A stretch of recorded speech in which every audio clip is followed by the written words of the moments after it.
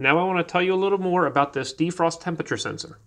This DFT sensor will open on a temperature rise and then it will close on a temperature fall. So on this particular unit, it's actually stamped right here, and I'll take you up for an up-close image, but this one is 80 minus 50 degrees.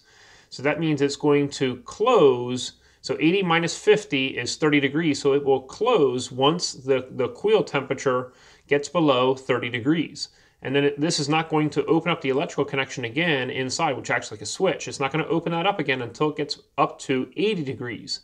And if this coil gets to 80 degrees, then basically the system knows that the fins are fully defrosted.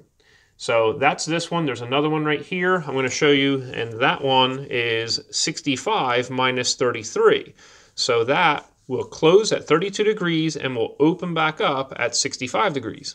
And that's because 65 minus 33 is 32 degrees.